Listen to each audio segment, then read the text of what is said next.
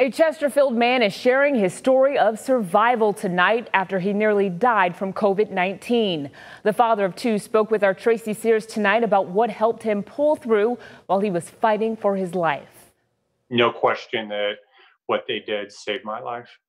Thomas Bryan is grateful he's back with the people he loves most, thankful for a second chance at life. Kind of moments of despair when I figured that I was done, knowing that nobody from my family would know what had happened or what I was going through was a very, very difficult thing for me to reconcile as fighting for my life. It was a business trip in early March to San Francisco that Bryan says he unknowingly contracted COVID-19 and ended up in a California emergency room. They never ended up doing a coronavirus test on me.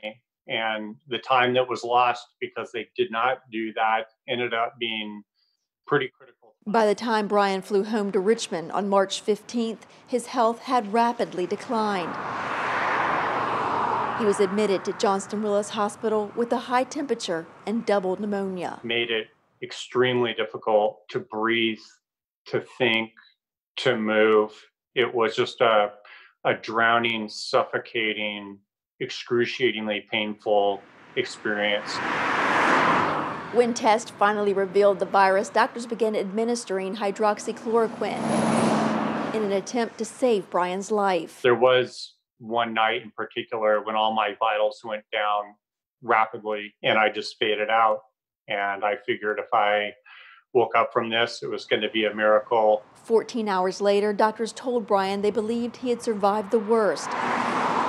Slowly, he began to feel better and was released from the hospital in early April, but had to spend 2 weeks in isolation. The real joy and homecoming for me was this past weekend when they lifted me from quarantine. They told me I was no longer contagious and I could finally be around the people that I love and care so much about.